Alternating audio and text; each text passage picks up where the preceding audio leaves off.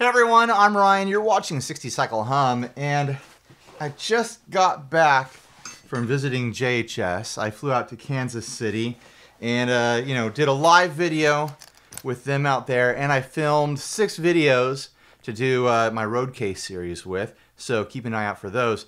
But you might have noticed I've got this guitar case here. Josh very generously, extremely generously gave me a guitar.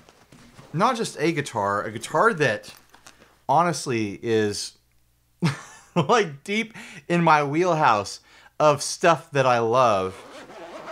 And it's also significant because it's a guitar that was special made for JHS and was featured, you know, at their NAMM booths and videos and things like that. I'm honestly blown away.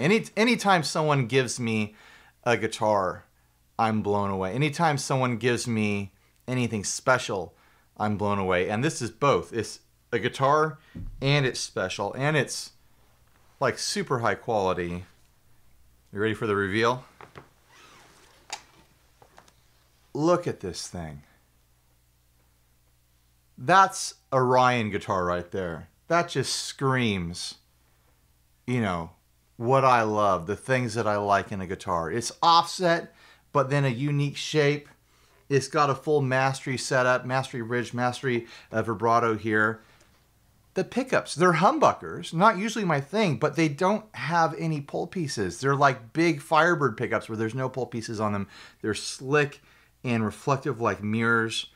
Really neat acrylic white back painted pickguard.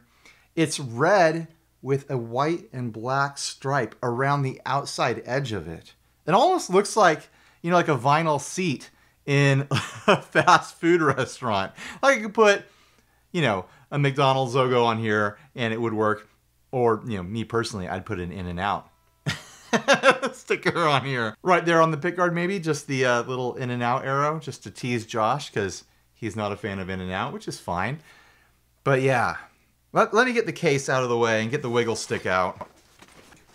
This is, by the way, the guitar that I was playing in the Spring Reverb video that I did with Josh and the whole JHS crew while I was out there. And Josh had just given this to me probably half an hour before we started filming that. So in that video, I was fresh off the high of being handed this guitar and him being like, oh, hey, this is for you. This is yours now. Take this home. I've been playing it around the house. Today's Monday since coming back, Thursday, and I haven't had a bad time yet. By the way, I haven't even mentioned it yet. This guitar was built by Revelator Guitars. That's going to be out of focus, but there's the headstock. The pickups are by Righteous Sound. I've got the details. I messaged them to ask for the specs on the pickups.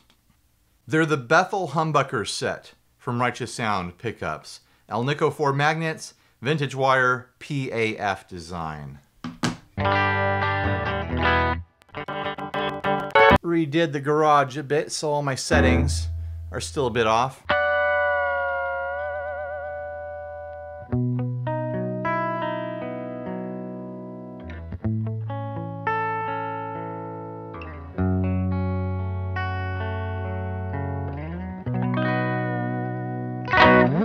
Let's do some of my more normal signal path here. I'm going to throw some reverb from the Milkman f-stop, a little bit of drive from the 5050.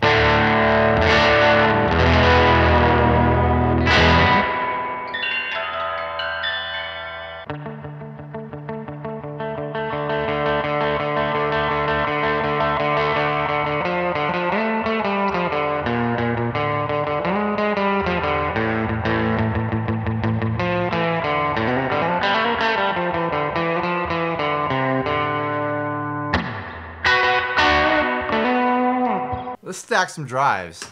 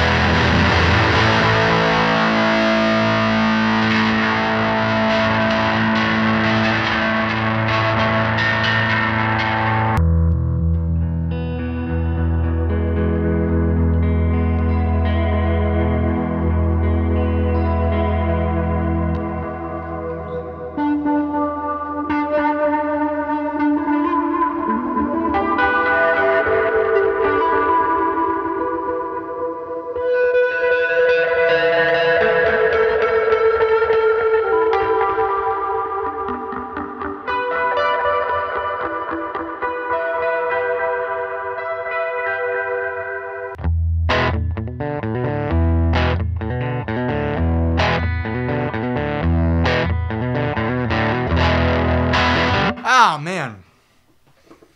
I just got carried away for a good 20 minutes or so. I'll cut out most of the nonsense and just leave in the best bits. But this guitar is just too much fun. I mean, besides being a looker, which it absolutely is, it has this wonderfully kind of like tastefully full neck feel to it.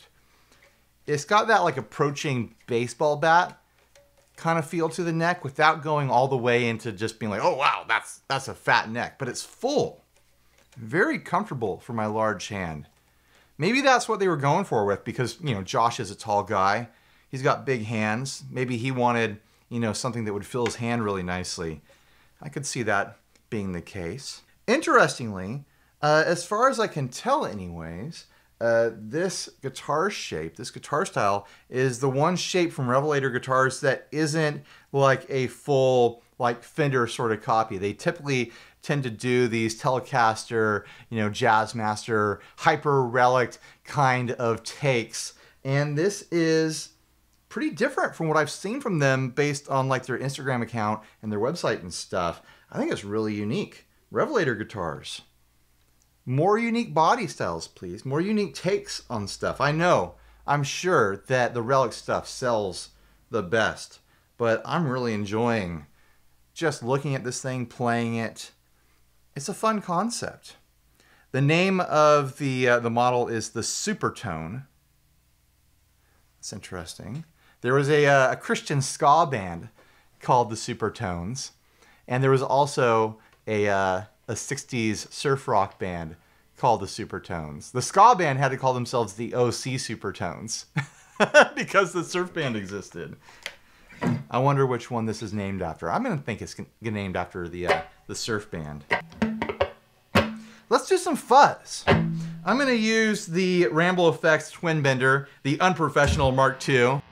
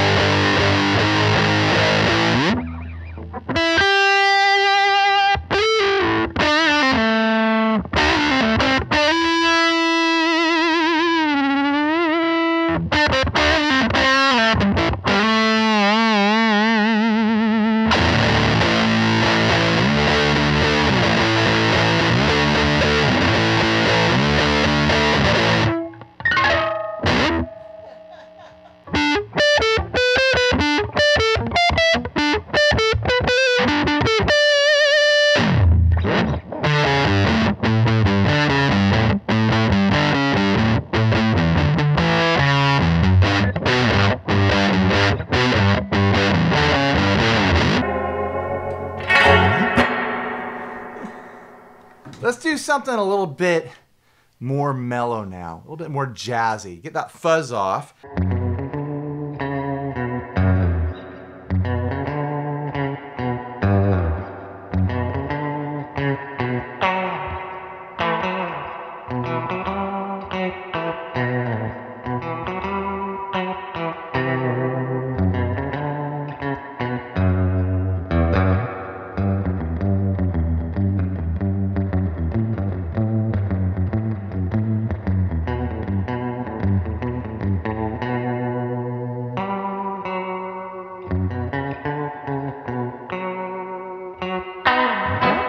I did it. I started to second guess myself there a bit towards the end, but I found it. I found the X-Men theme, and I did it kind of jazzy.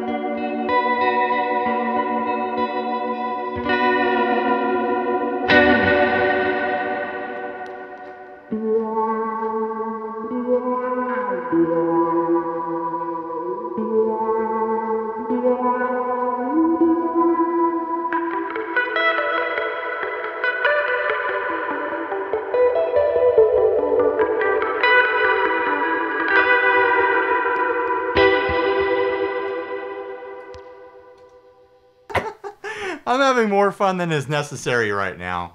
But man, I'm just too stoked. You know this thing is going to make it into all kinds of videos. An offset with humbuckers? When I need humbuckers, there's a good chance I'm going to be grabbing this guitar. There just is. There's so much I like about it. Let me go through the list of everything that I like about it, and then, you know, we'll wrap this up so we can go do other things with our lives. I love the look. I love the body shape. I love that it's, you know, a slightly unique shape. They've taken the Fender offset sort of concept and pushed it into a new direction. I love the finish. The just bright, like, Lego red thing going on with the black and white stripe on the edge. Like I said earlier, it reminds me of, like, you know, a vinyl diner seat. A vinyl diner booth. There's even, you know, you probably can't see it. It's just for the person holding it. There is a slight, like, silver metal flake, a very fine metal flake going on in the finish. Even in the black and the white on the edge. I'll do a close-up photo to show that off. Up close, it just shimmers. It's this iridescence mixed in with the red. I love the neck shape, the way it fills my hand. Very, very comfortable. The fretwork is wonderful on it. This is a high-end guitar that Josh just handed to me. I'm like, hey, thanks for visiting. Here's a guitar. I know you'll use it. Ridiculous. Just ridiculous. I even like the headstock. A slightly kind of like narrowed bulb version of the classic Fender headstock. It's got the split top tuners on here, which I'm on record of loving. I love split top tuners just because it means, like, if I need to get into here to mess with anything, I can pull the strings off and I can pop them back on again without having to sacrifice the strings to do, you know, slight guitar work and stuff like that. And they're totally stable and wonderful style of tuners. The mastery. You know I'm a wiggle stick boy. I haven't had a full mastery setup before. I actually don't have a mastery bridge on a guitar right now because I sold that Squier Vintage Modified. So to have the bridge and the tailpiece is giving me, you know, experience with a popular and common piece of gear that's out there right now that's, you know, it has something to do with my interests as far as guitars go, needing to know how these mastery vibratos work, how they compare to other styles of vibratos in the same style. These knobs. I love the knobs. I think they might be like a custom knob for this guitar because I've never seen this knob style before. It looks like a custom turned, like, chunk of acrylic or plexi or something like that. The pickguard. I mean, I love everything about this guitar. I'm just over the moon about it. But the clear plastic acrylic pickguard, this back painted white, that look always has like a special sort of thing going on with it. Even the pickups. Just the look of those pickups. I love the look. Without pull pieces, it's so classy. It's just a little bit different. They're clean, they're mirror-like. They sound great to me. You know, they're not a surfy style pickup, which is fine. Not every guitar I own needs to sound surfy. But they're great sounding humbuckers. Ridiculous. Just absolutely ridiculous. There's a little bit of a flame in the neck. I'll try to photograph that. Just beautiful. Serial number 68. So close. Oh, man.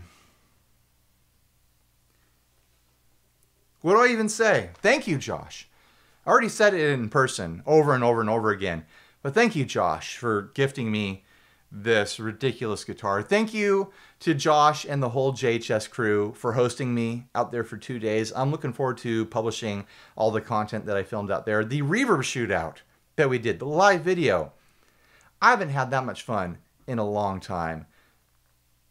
I wasn't able to sleep the night after that. I think I only got like 2.5 hours of sleep after that live video because I was just so pumped. I was so excited. I was going through and rewatching the video, reading everyone's live comments and stuff. Man, what a wonderful experience. I had apprehensions leading up to it. I was nervous about flying. I mean, I'm going to be quarantined here at home for the next 2 weeks to see if I caught a bug or anything like that.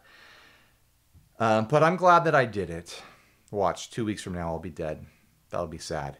But right now, as I'm feeling right now, sitting here, I'm so glad that I got on a plane and I went and did the thing that Josh and I have honestly been talking about for a long time, going out there and filming content and hanging out.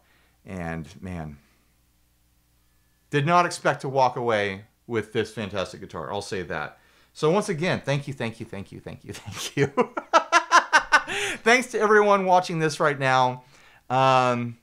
Even if you're angry and bitter at me for whatever reason, I want to read those rude and nasty comments down below.